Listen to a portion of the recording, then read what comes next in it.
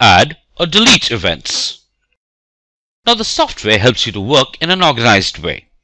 Now create new events for every order you want to approve and get photos approved in a better way. We will first see how to add an event. This here is the home screen of Choice Express.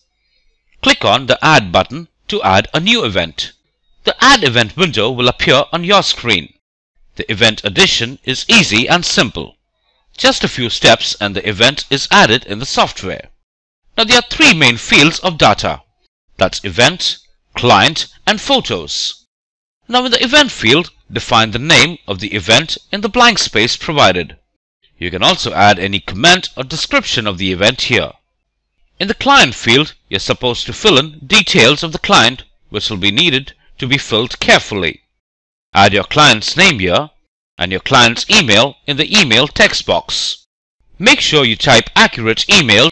The email is used in sending a link in Choice Express mobile app and login details to the customer.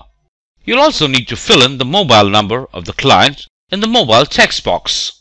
In the Photo field, you'll need to define the path of the folder where the unsorted photos have been saved.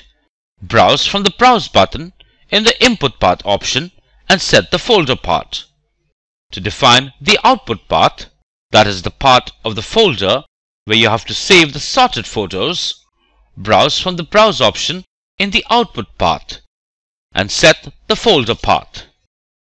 Except description of all the other fields are mandatory.